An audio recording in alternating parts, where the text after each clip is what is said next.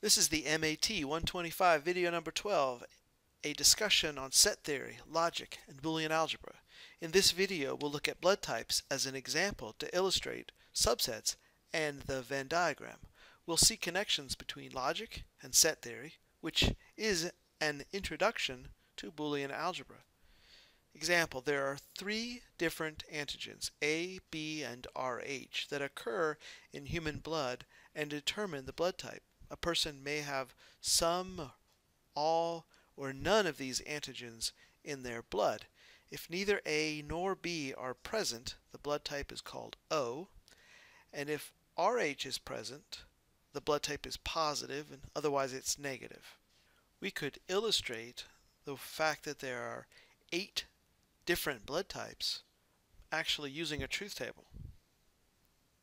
Let's make columns for each of the different antigens. So we'll start with a column for A, a column for B, and a column for Rh, and then we'll write down what the type is. So just like we were doing truth tables, we could list all the possibilities here. And I'll say, first of all, you can say that it has to be 8, because there are two possibilities. With A, you can have it or not. With B, you can have B antigen or not. And with the Rh, you could have that or not. So you have 2 times 2 times 2, which is 8 possibilities total.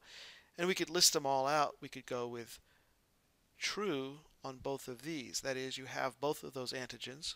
Or you could have A but not B. You could have no A. You could have B. Or you could have neither of these two antigens, and that would be the truth table with 2 variables. But of course we have 3 variables here. We have the Rh as a third variable, which you may or may not have that. So what I would do here is to say that if you recognize that there are 4 cases with just 2 variables, once we add in a third variable, we have 8 cases, because we're going to double the number of cases. You see, all of these blood types could include the Rh or not. So then we'll just do the same 4 again with the Rh false. We'll go true, true, true, false, false, true, both false. So that's repeating the same 4 cases that I just had above. But now on the third variable we can make this false. And in this way, we end up with 8 different possibilities. Now, what are these blood types called? If you have all 3 antigens, that's the blood type AB positive. If you have A, but no B, but you have Rh antigen, that's A positive. If you have no A, but you have B and Rh, that's B positive. The blood type here doesn't have A or B, but has only the Rh antigen. And so because it lacks both the A and the B, it's called O, and this would be O positive. The blood type here has both A and B, but no Rh. So that is the AB negative. This is A only, no B, no Rh, so it's A negative. This will be B negative, because we have only the B antigen. All of these are going to be negative because there's no Rh. So finally at the end there's no A, no B, no Rh. This type is O negative. Let's draw a picture of a Venn diagram to show the 8 regions of the Venn diagram when there are 3 sets.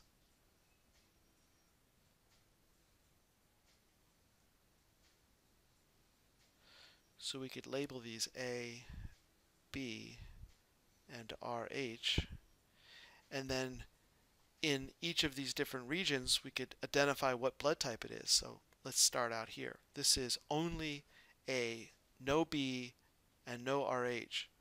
This blood type is A negative.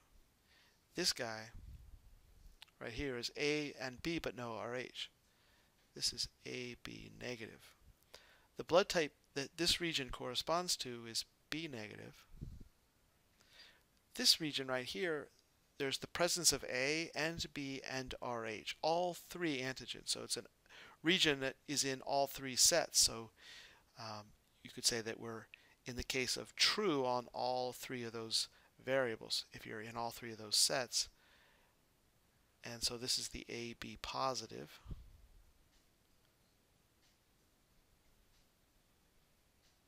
Here is A and RH, so this is A positive.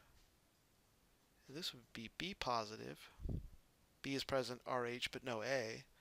This is no A and B, but the RH is positive, so there's O positive.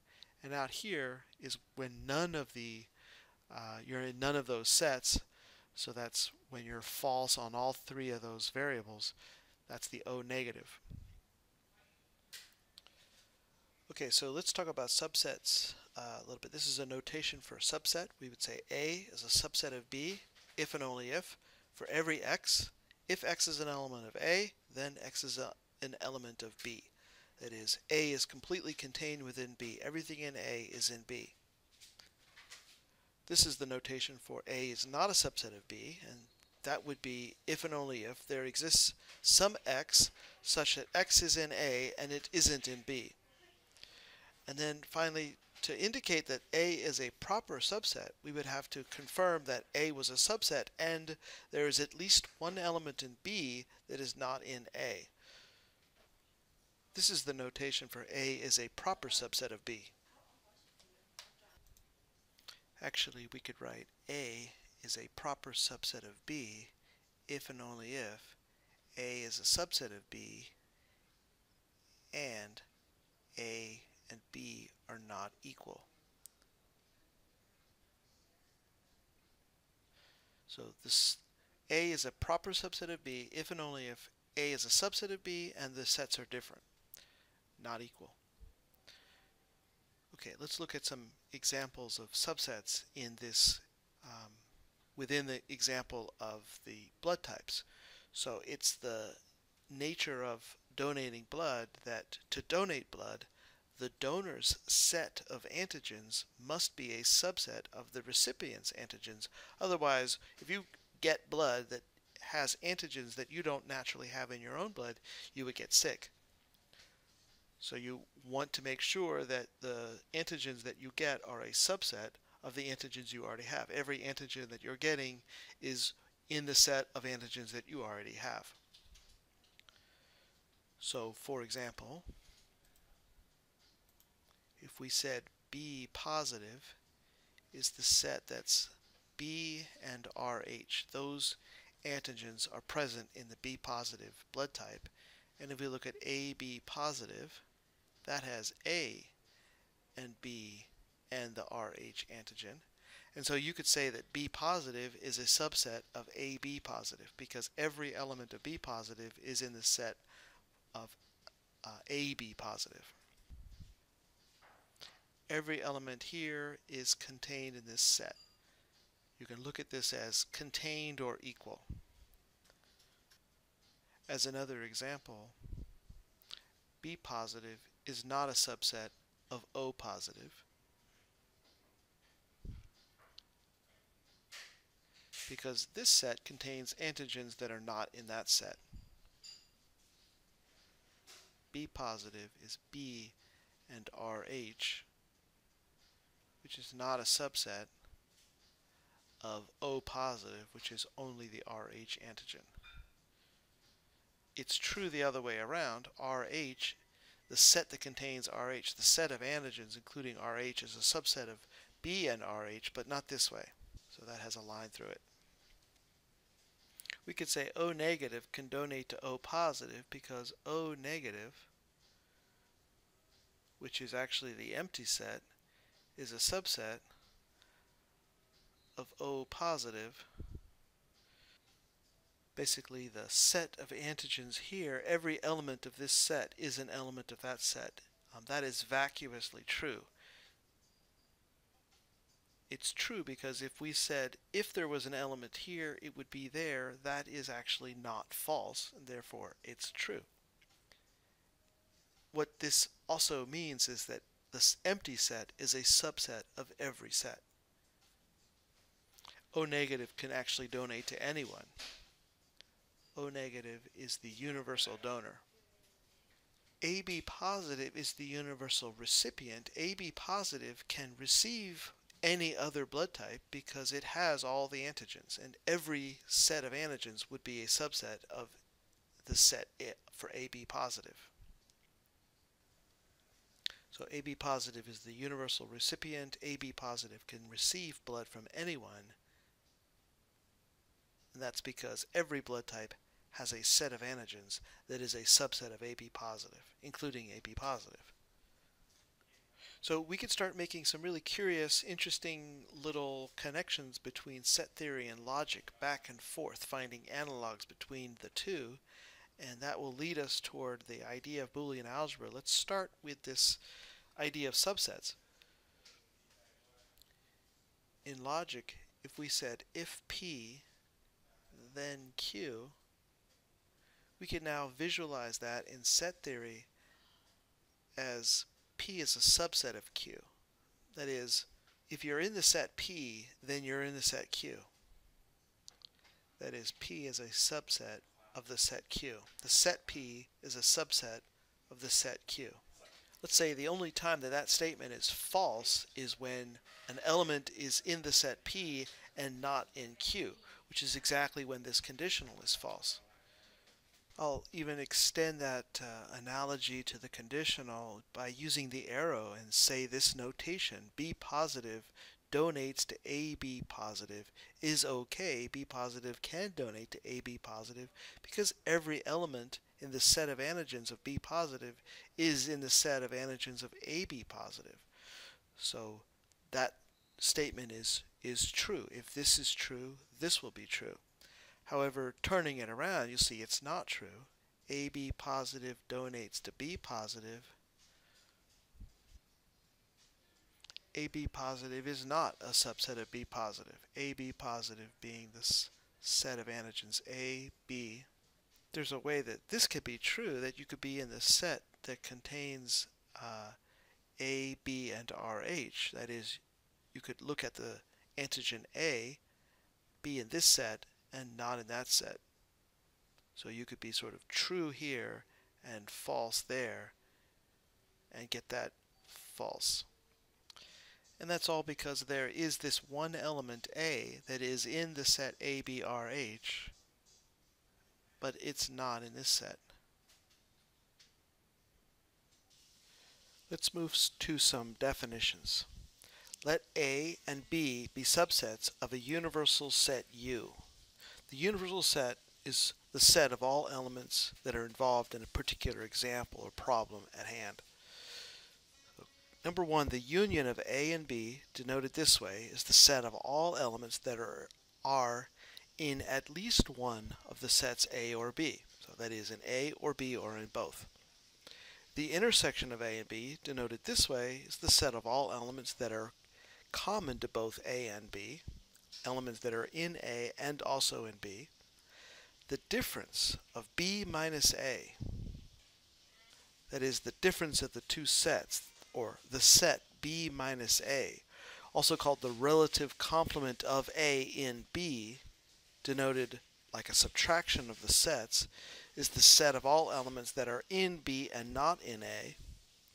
And the complement of A, denoted this way with this little superscript C, is the set of all elements that are in the universal set that are not in A. Symbolically, the union is all elements of the universal set that are in A or B. Intersection is all elements in both A and B. The set B minus A is all elements in B that are also not in A. And the complement is all the elements of the universal set that are not in A. Sometimes a complement, I write it with a little apostrophe. Sometimes in some of the notes that I have, I might use this notation for the complement. So we can visualize the union as every element that is in A or B. If you have two sets, A and B, looks like this. This would be the intersection, the elements in common. This would be B if you remove A. So it's B, all the elements of B with the intersection of A and B removed. And this would be the complement of A, all the elements outside of the set A. And just to compare, if you did A minus B, it would be all elements of B with the intersection of A and B removed. So consider the following example. Compare the sets A intersect B union C and A intersect B union C. Are these sets always equal? You can analyze this with a Venn diagram. We're checking this equation, and right now it's a question. Call this the left-hand side, call this the right-hand side. And on the left-hand side, I'll use a Venn diagram again to decide whether these are equal. Because it's only 3 sets, so it's not that hard to draw all the different ways in which the 3 sets can relate to each other. If I number those different regions, I begin again with set A as 1, 2, 4, and 5. A intersect B, 2, 4, and 5. So set C is 4, 5, 6, and 7. A intersect B, union C. Well, that's everything in A intersect B plus all the elements of C, or all the regions in which C. See, all the elements of C would be in those regions, so we're just identifying what regions to analyze this in the most general sense. So union of these regions is 2, 4, 5, 6, and 7. Okay, now looking at the right hand side, A intersect B union C. A is still 1, 2, 4, and 5, but I want B union C. So the elements in the set B union C would be all the elements that are in the regions for B and C. 2, 3, 4, 5, 6, 7.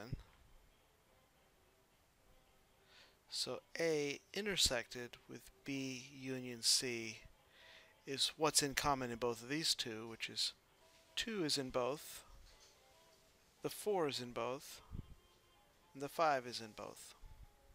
So this is the right-hand side, this is the left-hand side, and they're not equal. So we see this left-hand side, 2, 4, 5, 6, and 7, those regions, for this left-hand side, 2, 4, 5, 6, 7.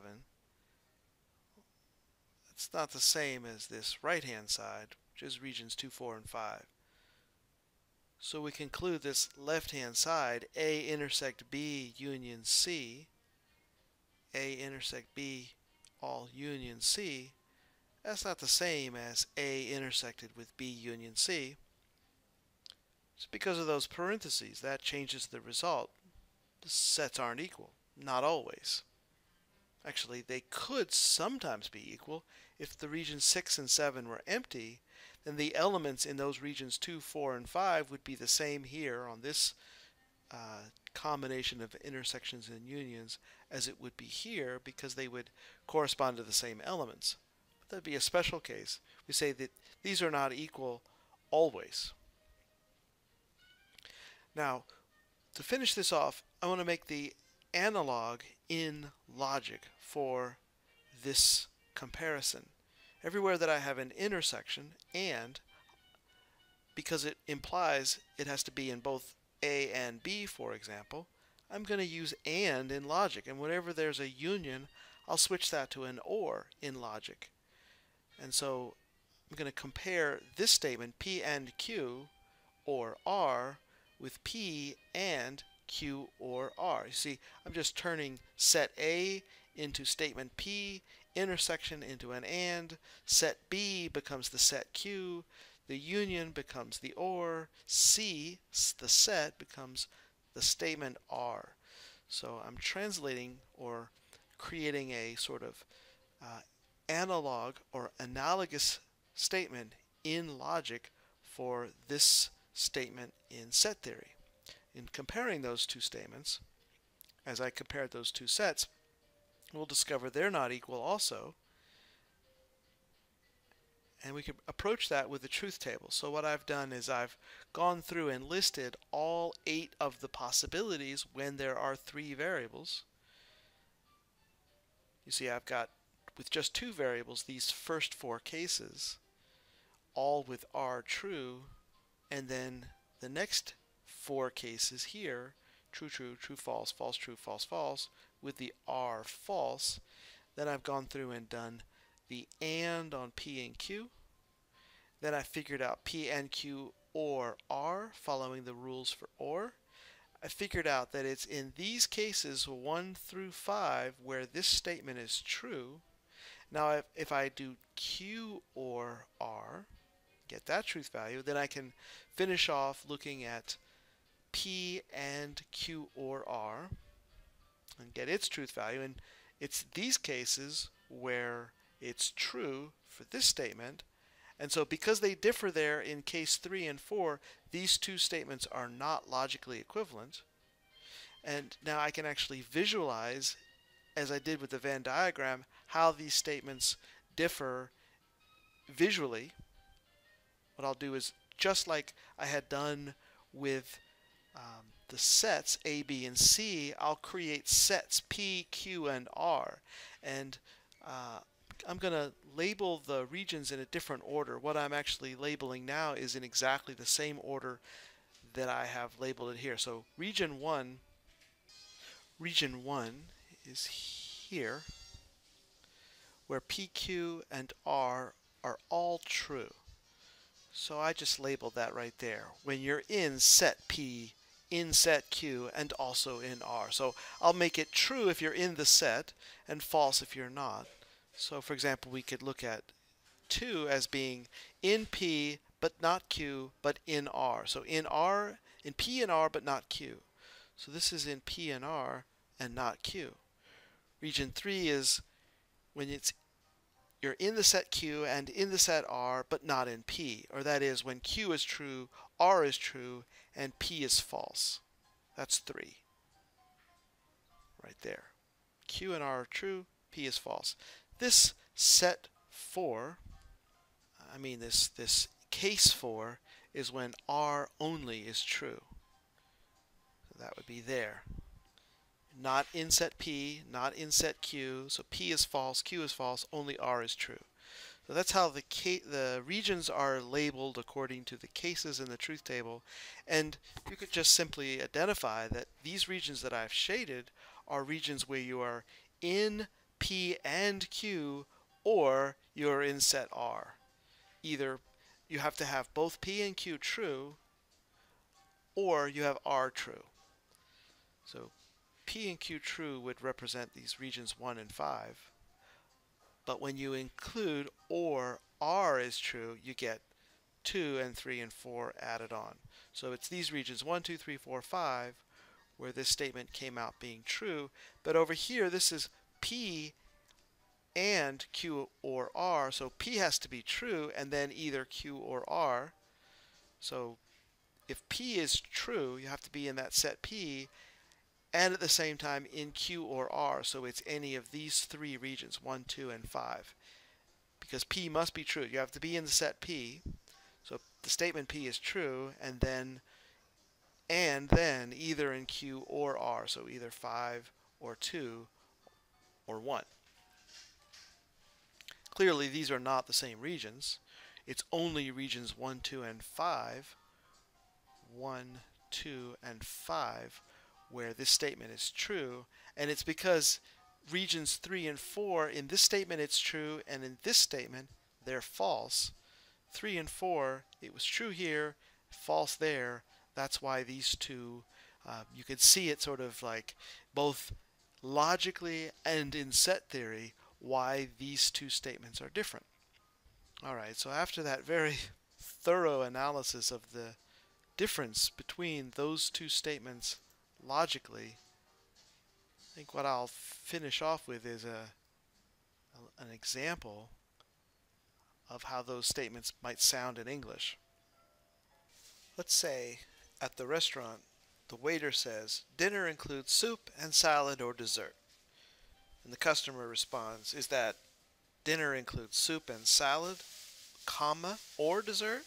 Or do you mean dinner includes soup, comma, and salad or dessert?"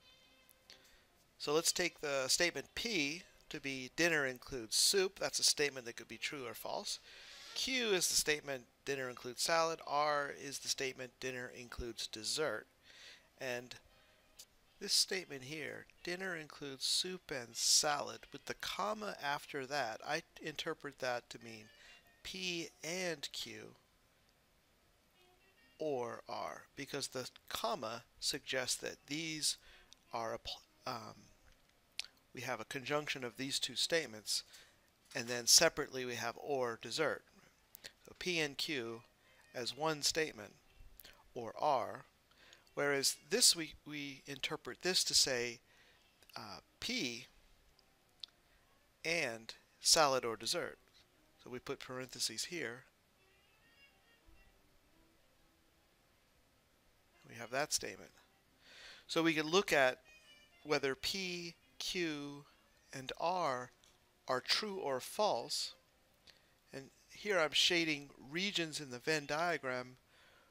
This is P, this is Q, set P or statement P, this is Q, and this is R. So if we have soup and salad or dessert, we have all of these different possibilities, all these different places where we could say the statement is true. The entire statement is true in any of these regions. But this statement, with this P, Q, R, this statement would be true only in these regions. It's like saying this statement means that you'll have soup and salad, or you'll have dessert. This is saying you're going to have the soup and either salad or dessert. So you see these two statements, they are logically different. This statement could be interpreted to be true or false at different times, depending on how we group the and the or, whether we group soup and salad together or the salad or dessert together, how we interpret where is the grouping. So if it was written, the comma could indicate how the grouping is intended. But if it's just said without much emphasis or pause, it could be misinterpreted as to precisely logically what was intended. Each of these statements is P and Q or R, but they are not really logically the same. There are circumstances where one could be true and the other one false, just by the placement of that comma or the placement of the parentheses. So let's just finish off by briefly beginning the discussion of Boolean algebra.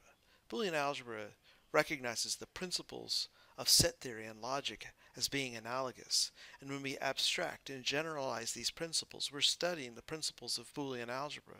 You notice that properties in logic are reflected by properties in set theory, and vice versa. This says P or not P is a tautology, always true, and that tautology that's always true has a analogous component in set theory, which is the universal set. And this is a contradiction. P and not P is always a contradiction, always false, and A intersected with A complement is always the empty set. In logic, you could say the negation of P is back to P, and the complement of A complement, it's back to the set A. These are properties of logic that are similar in set theory. This is the De Morgan's laws of logic, and here are De Morgan's laws in set theory. Well, starting into the whole story of what Boolean algebra really is thoroughly. It's going to take a while, and this video is running on a bit now, so I think I'll just stop here. I hope this has been helpful.